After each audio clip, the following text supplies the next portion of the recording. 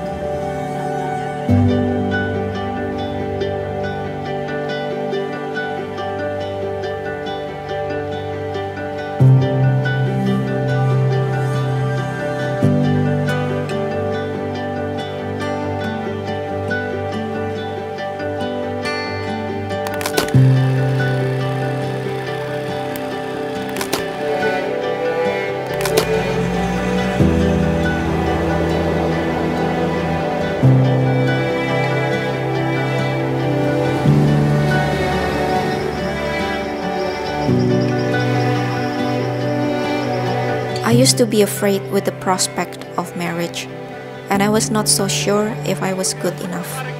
But God has done wonders in my life. Like a tapestry, God has His grand design that needs a timely process.